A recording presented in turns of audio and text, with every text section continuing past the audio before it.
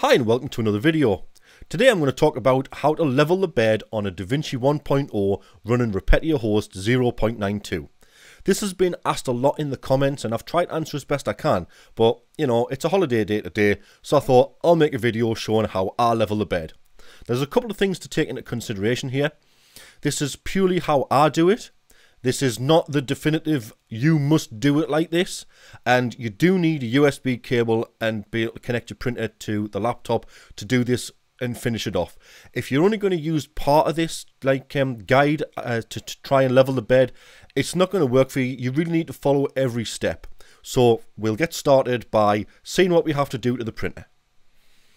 So to get started, we're going to remove the drip tray by pulling the carriage forwards. And then we'll just grab this, drag it out the way, and then we'll push that back to somewhere where it used to be. And then we power on, the lights come on, and it all looks pretty good from here. So if we go into the menu and go position, home all, that'll get the printer in a pretty nice reset position, ready to get started. So we need to go through maintenance and then to auto level bed, and at this instance I'm going to say yes, and we're going to clean the nozzle. So we'll fast forward until it's heated up. So what we're going to do is we're going to use the wire brush that came with the DaVinci. It came in the box of the toolbox, and as the bed drops out the way, we'll get in there and we'll just give the nozzle a good scrub. You know, there's going to be a lot of kind of dirt and not very nice melted stuff on there, so just take a good few minutes, give it a good scrub every direction, you know, front and back, side to side, as if you were brushing your teeth. And when you're happy that it's clean, we'll just hit OK to end. The carriage will return to its home position and the bed will start heating up. Once the bed's heated up, it'll do its first set of measurements automatically. So we'll fast forward to that point and then we'll talk about the numbers. So to make adjustments to the controls, we need to know what direction to move them. So the three controls, if you go to the left, it makes the number bigger, which means it's closer to 2 than it is to 1. And if you take the control to the right, it makes the number smaller, which is closer to 1 than it is to 2. Now, as you can see, we have 3 totally wrong numbers here, and we're looking for minus 1.5. So forget about number 1 for a start, and we're going to bring number 2 and number 3 closer together. Now to do that, the control at the back on the left side, that will adjust the back corner and the front right corner. Now moving this one to the back is the plus and the front is the minus. Now we want to affect that corner at the front, so whatever we do to the corner at the back is going to be reversed. So we want to make the numbers smaller, so we've got to take the back corner to the plus, which is pushing it towards the back of the printer, which brings the front corner down. And now we'll run another setup and we'll see where it's going. Now I understand if this is entirely complicated, it will get easier. So now our numbers for 2 and 3 are pretty level. So what we need to do now is bring number 1 in. And as you can see, number 1 is almost at 1.6. So we need to adjust the back right control to the negative side, which is towards the back of the printer. So we're going to put a little turn on there. Now what you need to remember is whatever turn you put on this one, you have to put on the other one on the back as well. But you have to go the other way. So this one's going to go to the front of the printer, the same amount, and we'll go again. It isn't the easiest thing to kind of portray, but we will get there, I promise you. So here we go again. Now, the front is level within 20 microns, and the back is coming down, but it's still too high. So, a little trick I learned was, if you adjust the front up, it automatically brings the back down.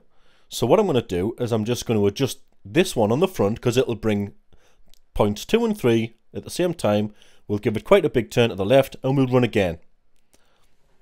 And then we have to remember to click no and then yes, and then it'll run another set of calibration numbers. And as you can see now, number 1 has gone way below minus 1.5. And number 2 and 3 have come right up. So what I'm going to do now is I'm going to adjust number 1 so that number 3 goes down and number 1 goes up. And the way you do that is with the back right control, and we bring that to the plus side. No. Yes, it is to the plus side, so we just drive it to the plus, to the front of the printer, and we'll give it a little turn, and that should bring that side down. So let's go for it again. Remember to do no and then yes, and it'll do another set. We'll just fast forward through that because we don't want to sit and watch it. Now what do we get? Now all the numbers are above 1.5, but they're pretty much the same. What do we got there? 40, 50, 60, 70, kind of 33 microns between them, maybe? Ish.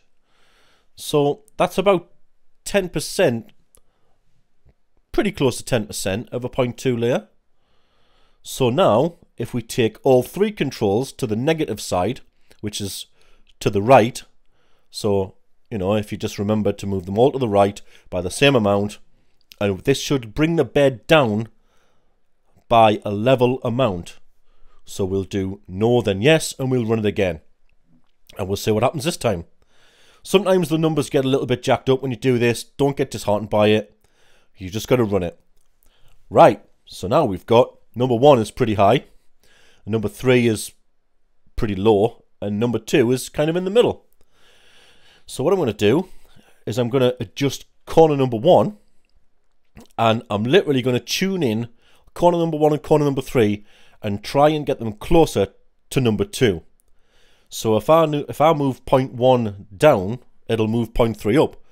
So if I use the control at the back right, and if I move it to the negative side, which is pushing it towards the back, give it a little turn, that's the only control I'm going to use, and we're going to go again. So remember, it's no then yes, and it's off again. Now, this does take some time to do. Right, there we go. That's very rare. Number 2 and number 3 are exactly the same. So that means that the front of the bed is exactly level. It won't be, but that's what the numbers say. But it's all too high. So I'm gonna drop it again, and I'm gonna try and get them below 1.5. Between 1.475 and 1.5 is pretty good. That's what I aim for. So what I'm going to do, I'm going to do them all to the negative side again. All 3 controls to the negative side by the same amount. So we just give it a little bit of a turn on each of the 3. And hopefully that'll keep the bed pretty level and bring it down. And then we'll do no plus yes. And then we'll run it again. Now, yeah, I know what you're thinking. We've done this 5 times already. Now we're pretty close. Look at these ones. 0.1 and 0.3 are high and low again. So what I'm going to do is I'm going to adjust 0.1 up. So bringing that to the front of the printer. And that should push 0.1 up and push 0.3 down. And then we'll do no then yes again. And we'll see what adjustment we've made this time. It's very trial and error this. And as you can see, 0.1 is slightly higher than 0.5. And 0.2 and 3 are low. Now, what I'm going to do here is just increase 0.2 and 3, which will, of course, lower 0.1. Now, hopefully, this is the last run. We'll see. We're getting really close now. So let's see what we're getting. 0.49, 0.495, 0.483. Now, they look pretty good to me. I would say that that is pretty level. I'm not going to mess with that. I'm happy.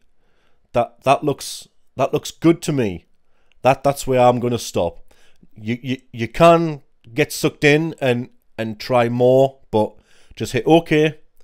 Just say no, and again no, and that's exactly what you want to do, and you're done. So that's it. We're aimed for minus 1.5 and we're pretty close. So now if we just connect up the USB lead, plug it into the computer, run Repetier host, and we'll have a look at the settings there. So here we are in Repetier host. We've connected our DaVinci printer via USB to it, and we just need to go config printer settings, make sure our COM port is correct, and then hit connect. And that should turn green. There we go. So we should now have manual control of the printer. Yes, we do. And it's feeding back all the information. Good. So what you do is you literally just go up to configuration, and then you go to this menu here which says firmware Eeprom configuration. And what you're looking for is, where's it gone? It's one of these Z ones. I think it's about halfway down. There it is. Z home position in millimeters. That's the one you're looking for. Now, as you can see, mine is set to minus 1.5, but to literally change it, you just type in minus 1.500 and hit OK. And that's it. That is all you need to do. Okay? If you don't do this bit, when you home the printer, it's going to go to 0, or it's going to go to whatever number it was, so you need it to home to minus 1.5. The other thing you need to do in Repetier host is go to the slicer settings. So just by clicking the slicer tab in configuration, this will bring up the slicer configuration screen after a short delay. Okay, quite a long delay. Right, here we go. There we are. I'll move that to the middle so we can see it. And if we go to printer settings tab and drop down to, I've got it listed as DaVinci stock because I'll mess about. Now, this is the number that makes it all work. If you don't set this Z offset to minus 0.6 millimeters, then it's not going to work. Everything we've done is just not going to work. If you don't have a slicer, like you say you're using Cura and you don't have the option to have a Z axis offset in it, it's not going to work for you. I don't know how to get it to work like that. This is why I use Repetier host. This is why I level to minus 1.5, because this Z offset needs to go in here. I can't stress this enough. And all you do is you just type in minus 0.6, hit the save button, and you're done. And finally, just go into the printer menu, go all the way down to settings, go all the way down again, keep on going. It's right at the very bottom. It's store Eeprom data, and hit write, and that's it. It's stored and you are done. Easy. So there you go. Hopefully this video has been a bit more helpful than kind of a comment in a previous video that I did. Although I will copy and paste that comment in the description of this video, just so you don't have to keep pausing the things and going over it over again. I just want to say that the section of the video where I leveled the bed on the printer using the printer controls, that took around 45 minutes to record, so please don't think this is something that you can do in like 2 minutes. A lot of people have asked how often you level the bed. It depends. It depends how vigorous you are at cleaning it. You know, if you're pressing down on the springs and stuff and really rubbing hard to get the glue off, or ABS juice or whatever you're using, then you're going to have to level it quite often. If you have a catastrophic failure and a print comes off and starts bashing the bed, you're going to have to level it again. If you're quite careful with it, I don't level the bed every print. I'll probably level it between 5 and 10 prints, depending on what happens. So hopefully, you know, you'll have the same kind of look as I do, and it won't be kind of like a thing that you have to do every single time where you waste 40 minutes or 20 minutes to do it.